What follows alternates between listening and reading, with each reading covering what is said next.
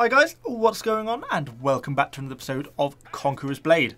So today we are going to be kind of digging down a little bit into the mechanics of how weapon damage, weapon penetration and armor all kind of interact with each other. Or at least attempting to do some, completing some experimentation on kind of how that works and kind of see if it's actually any good. Because it's one of those things that's really not given any information on. You know, if you look on the website, it just says weapon damage increases damage, weapon penetration increases damage. But it doesn't differentiate between how the two of them go about that. There's really not a lot of data on it. So that's kind of what I wanted to explore into a little bit and try and find out a little bit more. So if we head over to our spreadsheet, we can try and see how this looks like and try and break a few things down because it's pretty complicated and I'm not particularly great at laying my spreadsheets out. So let me just explain briefly what you're looking at. So along the top, we've just got the information about the attacking class. So the class that's doing the striking, doing the damage. So we've got 2 tests with the longsword, 2 tests with the poleaxe and 2 tests with the musket. And then we've got the enemy defense, so the defense level of the unit which is receiving the hit. So the longsword is striking at an enemy unit which has a slashing resistance of 114 in the first test and then 600 in the second test. We've then got the attacking damage of the longsword and the attacking armor penetration values, and that is for the relevant attack direction, for slashing for longsword, slashing for poleaxe, and then piercing for the musket. But it doesn't make any difference in that regard, it's just the figure. So I've just taken the figure relative to the relevant attacking damage that it does. Then below that, I've just got the recordings of each hit during the duels. I didn't do this very scientifically, I just recorded a handful over a couple of duels, and as you can see, I just kind of wrote these down and then averaged them at the bottom. So we're getting a bit of an average value for the average hit that this longsword with, you know, this attacking statistics does against a target with this much armor. So hopefully that kind of makes sense.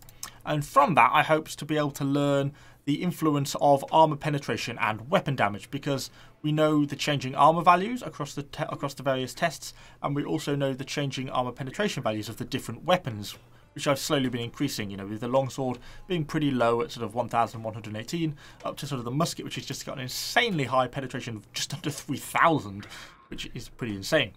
And then we can kind of see the results from that and the average hits. First thing to note is the effective difference that a good armor makes. From 114 obviously being a very low armor value, even pretty new players are likely to have a high value than that. But you can see the damage is really high, you know, 1200, 1300, averaging at 1283. Compared to then a longsword to hitting a player with a value of 600, the damage almost halves. So yeah, good tier armor actually makes a real difference to your sort of amount of resistances, at least in the case of a unit that has relatively low penetration and relatively low damage. But interesting things to note that didn't quite make sense to me, or wasn't what I expected. So the damage of the longsword is 1214, yet the average damage is quite clearly exceeding that when the enemy has low armor. We also see this in the case of the musket, which had 2438, yet the average damage was almost 2700. So against low armored targets, it seems that weapons with high damage and high penetration exceed the stated damage. So it kind of goes to show that there's a little bit more to the damage than just slashing damage or just piercing damage. There's obviously more factors behind that are immediately clear. And if we just hop back over to the game, we can kind of see that slightly when we hop over to one of the tech trees. Let's see if I can find the attribute that I'm looking for. I probably can't. One that says increase minimum damage. I bet I'm not going to be able to find it now. Damn it, what was it in? What was it in? Where were you? Maybe it was on like an archer militia or something. Yes, here we go.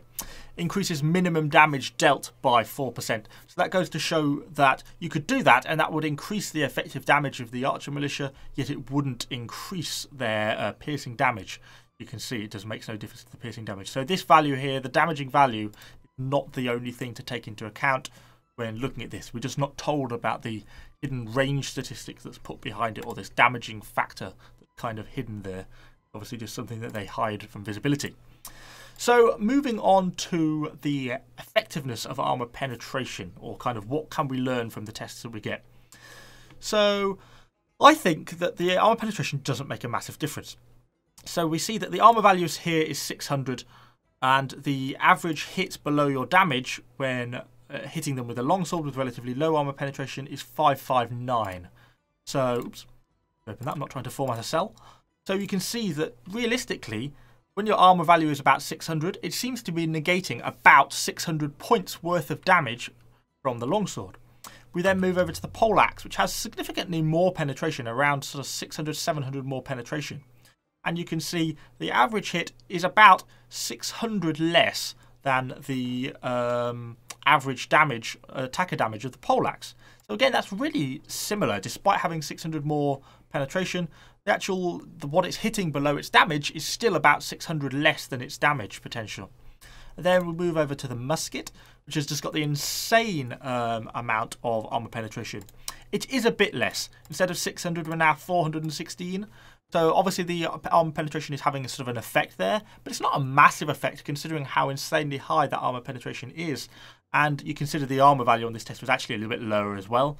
So for me, I think it kind of shows that the damage is the more important factor, because realistically, no matter what your penetration is, the damage is always going to be sort of less than the armor value. So if someone has an armor value of 700, then I think you could expect your damage to be, you do to them, to be 700 less than your actual damage score, if that makes sense. It feels like it's really confusing, even to me.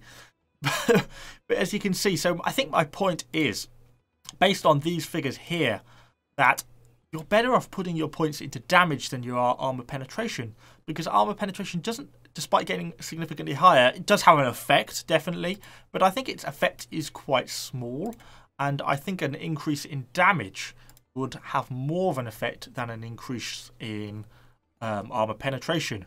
So I think the long shot of that is, if you're a melee unit doing slashing damage, then you want to be putting your points into strength.